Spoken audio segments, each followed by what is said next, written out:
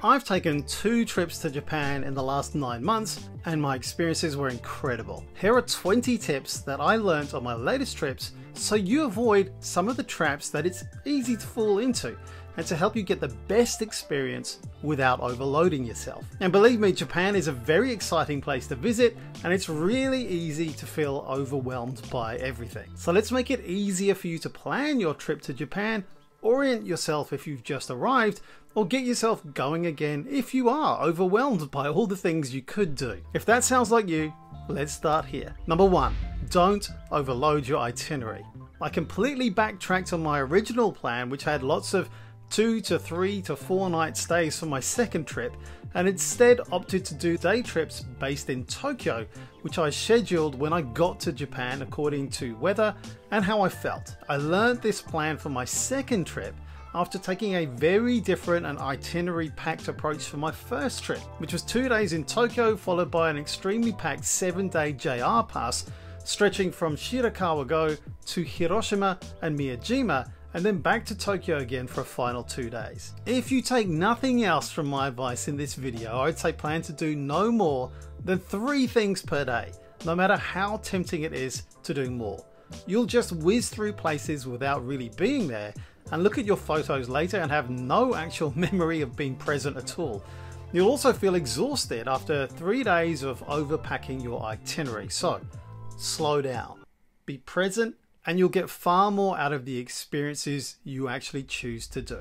Second, if you see something you really like, buy it. You'll most likely forget where you saw it and you'll struggle to find that shop again. Third, getting around isn't as alarming or difficult as you might think. Now, stations can be intimidating because they're so big and have a complex network and a bunch of platforms and things like that. I think Shinjuku Station in Tokyo has around 200 exits just on its own, so be really specific when planning to meet someone by an exit. But the staff are super helpful and most signs are in English too, especially on trains. Number 4, Google Translate is seriously the best. Just aim your phone camera at the sign or menu and it will translate it for you. Papago is another good alternative with some other options out there too if you'd rather not use Google for some reason. Number 5, there are public toilets everywhere and they're super clean, but often there are no paper towels or hand dryers. This is another reason why Japanese people carry small handkerchiefs everywhere.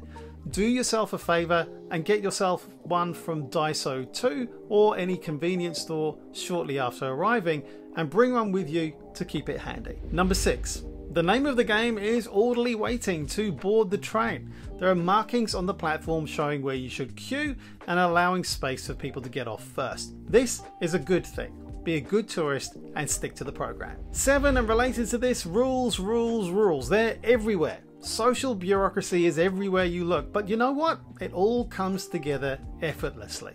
And again, be a good tourist, chill, and go with the flow. 8, it's better to have an eSIM for your phone if you can. I used Airalo on my latest trip and it worked like a charm. I had a 10 gigabyte plan and that lasted me the 12 days of my second trip, and I still had 1.5 gigabytes left over. I used maybe 750 megabytes a day using apps to help me find my way, listening to the radio, taking photos, and just normal general travel usage. When I was in my hotel, I used the Wi-Fi there, just so you get an idea of how much data you might need. I've used BNE SIM too, and that worked well. Check out my video description for discount codes for both those services. Number 9.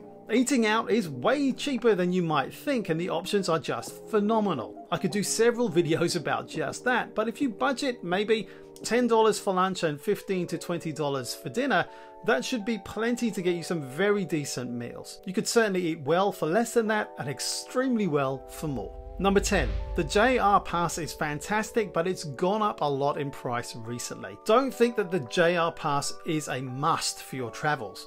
Consider buying separate tickets and basing yourself in maybe 3 different areas and taking side trips rather than staying on the move and trying to pack everything into your JR Pass time limit. Regional passes from JR are better value now, so consider those once you get to your base, if you're going to stay in that area for 4 to 7 days. Number 11. The Pasmo and Suica cards are brilliant. Pasmo can be purchased as an online card or a physical one at Haneda Airport Station, and the physical Suica is available for tourists to get. For time-limited tourists, Pasmo cards are really good. You pay 1500 yen for the card and it gives you 1500 yen's worth of travel or spending. The Suica cards that have become available again take off 500 yen as a card deposit, but the card has a 10-year expiry date if you don't use it. Those tourist-focused welcome Pasmo cards expire after 28 days. Either way, these cards can be used for paying for all manner of items and services. And if you're an iPhone user, you may be able to have those cards uploaded onto your phone, making life even easier. For me, I preferred the physical card just to help me preserve the battery life on my phone just a little bit, because I was already using that a lot as it is. It also helps me to keep track and control my spending better if I have to get a physical card out to spend money. It's all too easy for the spending to rack up, I find, if I'm doing everything on my phone. Number 12. Be aware that you're a visitor to a society which shows mutual respect for their fellow beings. I know it's a gross generality here, but I find that the Japanese tend towards being ultra polite and mannerly, and I'm full of admiration for this. In fact, it's something that I miss when I'm not there. Number 13. Taxis are worth it if you need to get somewhere in a hurry, and they are not super expensive. You can pay with a Suica, Pasmo, or any electronic money card. Short journeys only. Number 14 is that I didn't take any yen with me on my most recent trip. I just withdrew from ATMs or paid by credit or debit card or with Suica or Pasmo or something else. But be aware that many tourist sites only take cash for tickets, and smaller shops and restaurants or street food vendors only take cash too. So make sure you have some on you. I got the best exchange rate deals at 7-Eleven ATMs, believe it or not, so hunt one of these down if you can. On my first recent trip last August in 2023, I got stung badly at the exchange office at Haneda Airport, losing some 5 to 10% on the exchange deal compared to withdrawing from a 7-Eleven ATM. And it was a significant amount of cash, so be warned. Number 15, don't eat while walking. It's kind of not the done thing. If you pick up a meal from a convenience store like Lawson, Family Mart or 7-Eleven, there's usually a designated seating area available. We're at number 16. You can skip tipping at restaurants. No need to tip in Japan because it's just not the norm. Show your appreciation after a great meal by smiling and saying "Gochiso sama deshita" to the staff. Number 17, here's something that not many people know.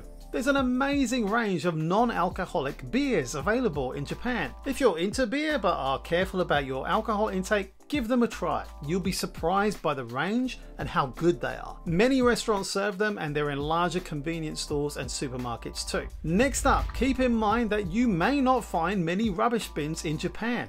If you have trash or wrappers, it's a good idea to keep a small bag with you to store them until you can find a place to dispose of them. Number 19, when people say you should book something in advance, take them seriously. In fact, just book things in advance when and where you can. It's easy and will save you a lot of queuing or perhaps being denied entry at all. For some things like Shibuya Sky at sunset, those timed entries can be sold out weeks, if not months in advance. Here are some examples. For Shibuya Sky, plan to book this a month in advance. For TeamLab Planets or TeamLab Borderless, get onto booking up to 2 months ahead. Same goes for Tokyo Disney, Disney Sea and Universal Studios in Osaka. For Tokyo Skytree, the robot restaurant in Tokyo and Sanrio Pureland, we're talking about booking 2 months ahead. And if you want to go to Studio Ghibli, Legoland in Nagoya or Sumo Wrestling in Tokyo, get your long-term planner out because you're looking at booking the slots you want up to 6 months ahead. As I say, your time is precious. You're not in Japan for long, so get those booking periods into your diary. Number 20. Compared to other countries like the USA and Australia, Japan is a small nation where it won't take long to get around. That's quite a common misconception. However, remember that Japan is pretty mountainous in parts, meaning public transport options between cities may seem short on a map, but in reality can be several hours away by bus or even bullet train. So take that into account when planning out your Japan trip itinerary. Another common mistake is underestimating the distance, not just between cities, but also the attractions within those cities. Kyoto is a perfect example of that, where the famous must-visit temples, the bamboo forest and the Golden Pavilion are almost on completely opposite sides of the city, and there's only things like buses between them. The same could be said for Tokyo as well. So, in a nutshell, allow more time than you think you'll need to enjoy your first time in Japan. Don't be one of those people complaining that you're tired from rushing around and not having enough time. Again, this goes with my first point. Don't overplan, be realistic by planning your days accordingly and enjoy it all in a relaxing way. Bonus tip, this is about checking whether the thing you want to see is actually open.